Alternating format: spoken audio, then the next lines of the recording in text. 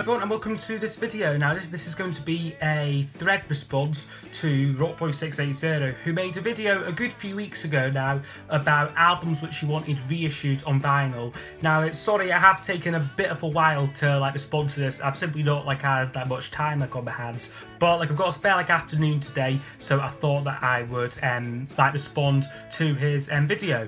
Vinyl collector James has also made a response to this, so both of their videos will be linked in the description. So basically, this just concerns albums which we want to be reissued or issued for the first time on vinyl. So I've decided to keep this one quite concise. I've chosen 5 specific albums which I personally would love to see vinyl reissues of.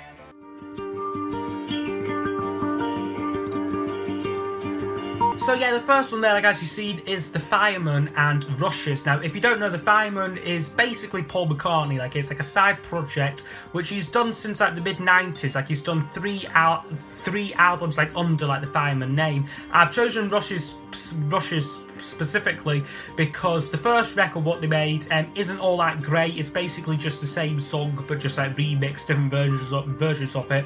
And I've already got Electric Arguments, which came out in 2008. That's a great album there, if you haven't heard it.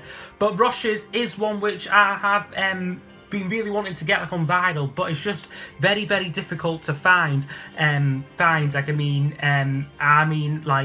one of the only McCartney studio albums which I still need to get on vinyl, the other being Run Devil Run. However, there is hope that it will be getting reissued because he's announced 4 reissues on vinyl coming out in May. One of them is the Thrillington album, which is basically just an orchestral version of Ram, which is quite a strange choice to reissue. So that maybe gives hope that some of these more obscure McCartney albums, such as Fireman stuff and his other classical work, might be getting vinyl reissues. At the moment, the cheapest copy of this on Discogs is £150. So yeah, Fireman Reissues is one which I would really love to get on vinyl.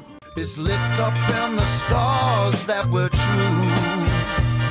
Next one is a Paul Weller album. I've chosen this one specifically, Illumination, here, specifically because I don't own it. It's one of the only solo records of his which I've yet to get on vinyl.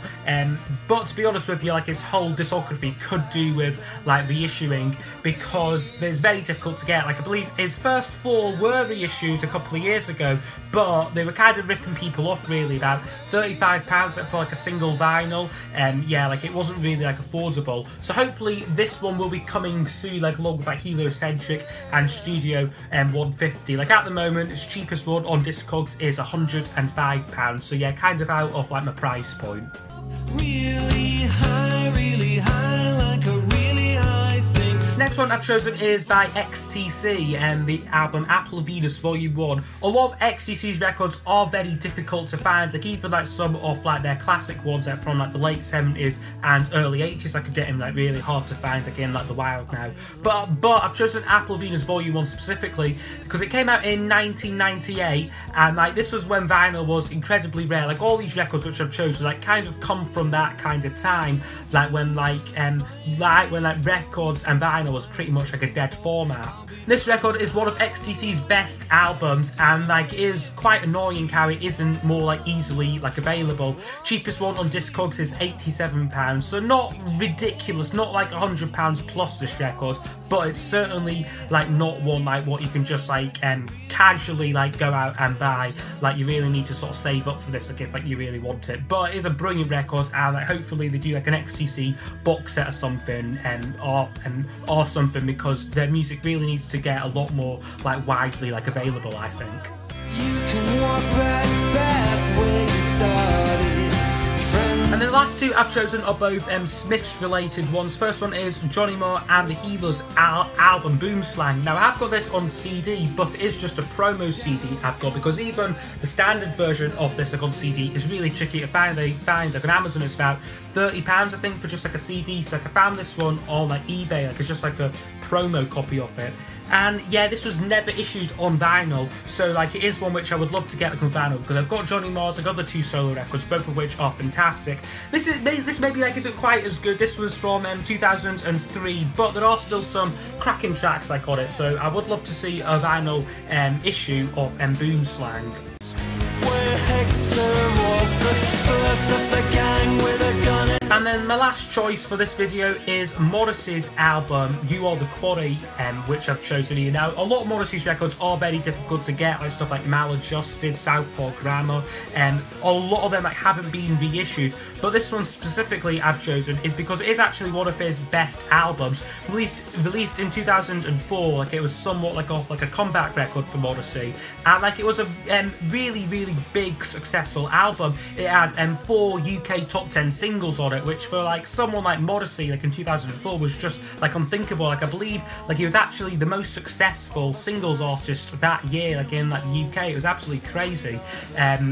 But this record here, very difficult to find on vinyl. Cheapest one on Discogs is £105, but like I'm sure like I read at I'm sure I can see that the condition that wasn't all that brilliant on it. So like you're sort of talking like £150 plus for this record, which for an album like as great as that, like has some of Morrissey's most popular songs in it, like it's really strange like how it hasn't been like reissued. The likelihood of seeing it though is pretty slim, because Morrissey, like he did like to change like record labels like quite often. So this one came out on a label called Attack Records, I think. Like I don't think it's ever been like reissued like on CD since. So like it is quite unlikely that like it will ever like see the light of day again on vinyl, which is a real shame because it is a great album there from Morrissey, and one which I would love a vinyl reissue of. Okay, so that's just been my quick response video to James. I hope you have enjoyed this video, yeah, and these are all records here which if they were